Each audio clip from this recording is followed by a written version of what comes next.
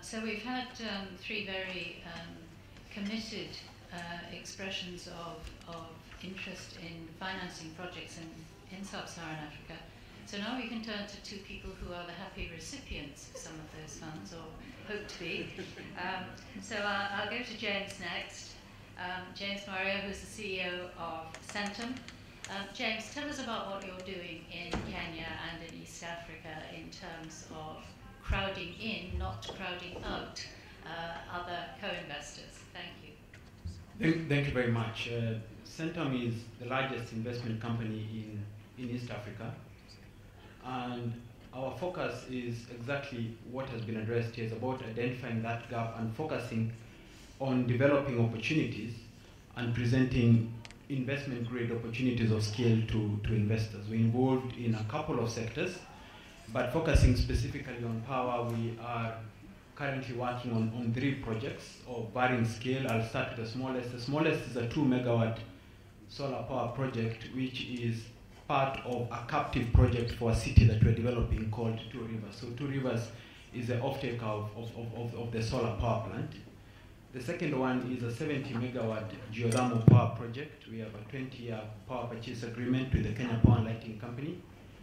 And the third one is a 960 megawatt coal power project with a 25-year power purchase agreement. This is the largest independent power project in the region. It is part of the LAPSET corridor that you heard about earlier.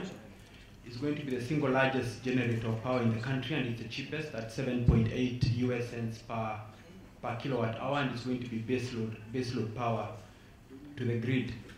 So to come to your question of what we are doing is we see our role as a developer and as an initiator of projects of scale.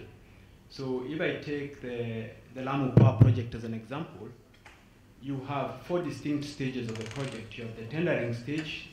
This particular project was competitively bid, and the bid was the award was on the basis of technical and financial proposal. Who offered the lowest tariff? We offered the lowest tariff.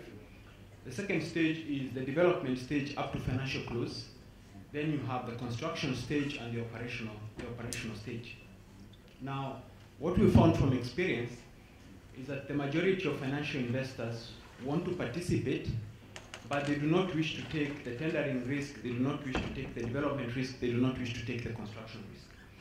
They want to come in and participate in an operational project. Now, the conundrum is that you need the funding to get financial close. So how do you bridge the two? And the second thing we found is that in our market, where we've had at least 12 or 13 IPPs over the last 18 years, there's been very few secondary transactions after financial close. So there's been no opportunity for pension funds to come in.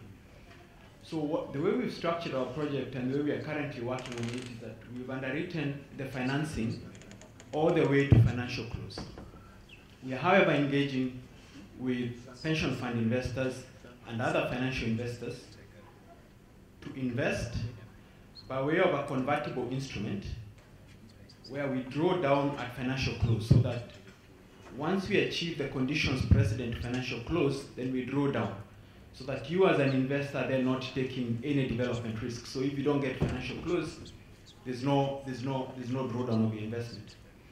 But then the second risk is around construction. So during construction, 3 things can happen. The project can delay, the performance, it may not perform as expected, or the cost may escalate, and financial investors don't want to take that risk. So what you're doing to address that is then to allow them to convert into equity after the commercial operation start date. So the commercial operation start date is a point within the project when 90% of the output has been tested. So at that point, that particular investor is not taking a cost risk, is not taking a delay risk, is not taking an operational risk. And then they come in and become ordinary equity investors. So what that has done is that it has allowed us to be able to target investors as small as $100,000, because they do not have to understand the ins and outs of our power purchase agreement, an EPC contract and 1M contract. They don't have to take site acquisition risks, environmental risks, etc. The second issue has been the knowledge gap. When you're talking to a financial investor and you want them to invest in infrastructure, there's a whole knowledge gap and understanding. Now, an investor does not want to spend $100,000 in due diligence costs to invest $1 million. So the issue has been, how do we democratize, or how do we make the investment more accessible? So what we've done is, as part of the due diligence process to help them, is to get independent due diligence reports on areas of tax, financial, technical, and legal, so that then you're not going into a data room and looking at power purchase agreements, O&M, looking at drawings. You're looking at a document that has been prepared independently, that is fairly credible, and then it allows you to focus on your due diligence areas. That has also reduced the period. And the final thing that we've done is tied to the point on capital markets. In our market, there's an initiative around development of asset-backed securities. We've been engaging closely with the Kenyan Capital Markets Authority, and we are working on developing an asset-backed security which is going to be dollar-denominated once a project is complete, because when you're holding the equity instrument, you're entitled to a stream of dollar cash flows. And that ABS, which we're now working on approval, then creates an exit for the financial investor who has come in.